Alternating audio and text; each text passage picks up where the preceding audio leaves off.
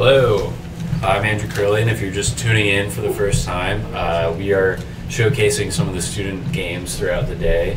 I'm joined today by Paige to talk about her Teach Me One game. Hello.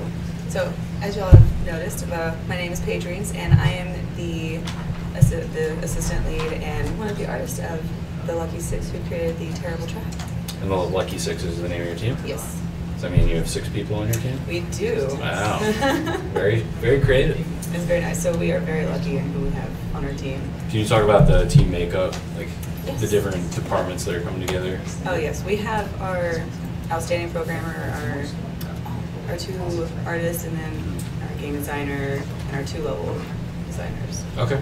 Who are all phenomenal at every part of their job, and they're not only just phenomenal in their specifics, but they can actually broaden and do all of the work.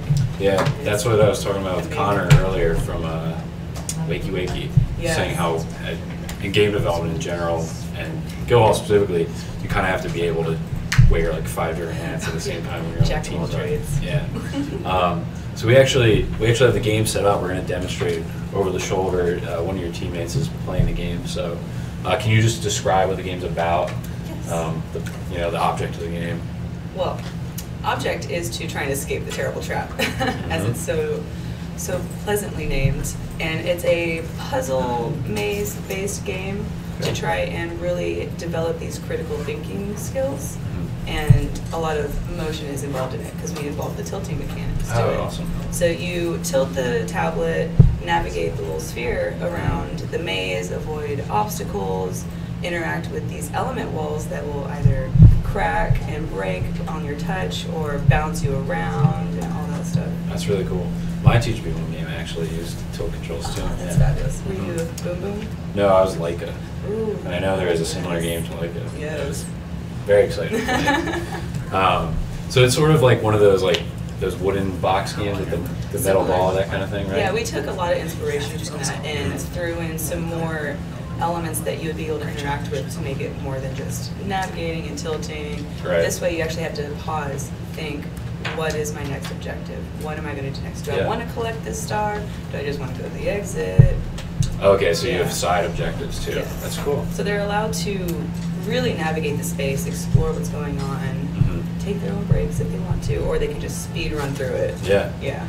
So how did you guys decide on this game design? Because I know one of the challenges at Guildhall is designing by committee. Is like 10 people want their own kind of way to do things. So. Oh yeah.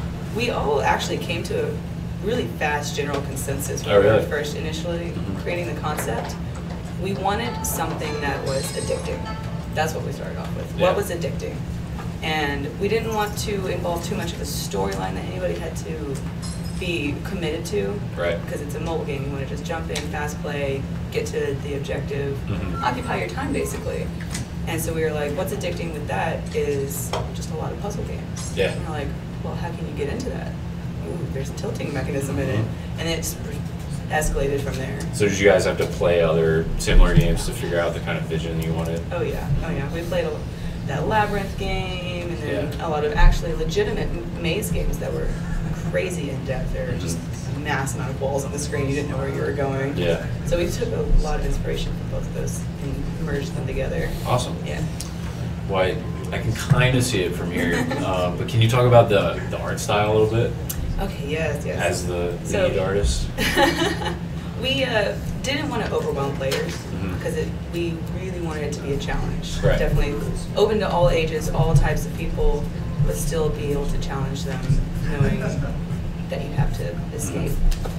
And so we tried to tone the art style down a notch, give it a really calming presence, involved with the audio as well, and a really soothing color palette.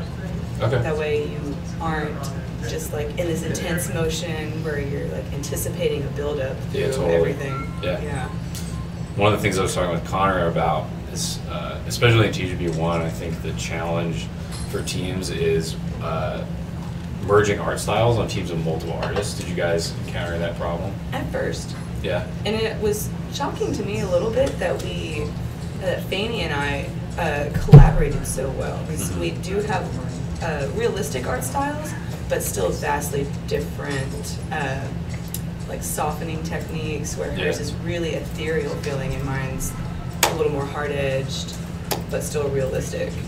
And at first it was a little bit difficult to get those down, but we had this system where she would create the backgrounds and then I would do all the elements.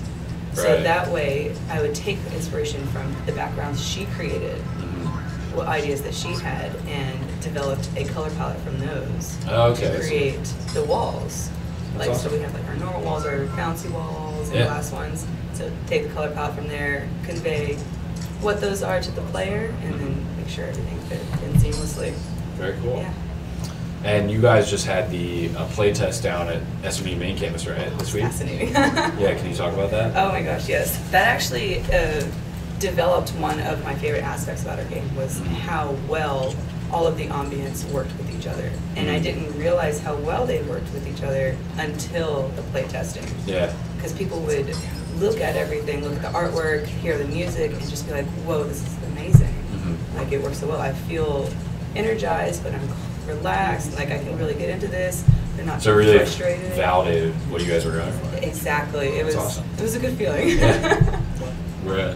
My playtest didn't go as well, but it still ended up pretty well. But it's enlightening. It's enlightening no matter Yeah, what. you still learn it either way. Yeah. Oh yeah. So, I think that's about all we have. And our next group is ready. Before I pass it over to Connor and Andrew, just want to remind our viewers, please donate. The link is below this video. We're trying to hit $3,000 by the end of the weekend, and I really think we can do it.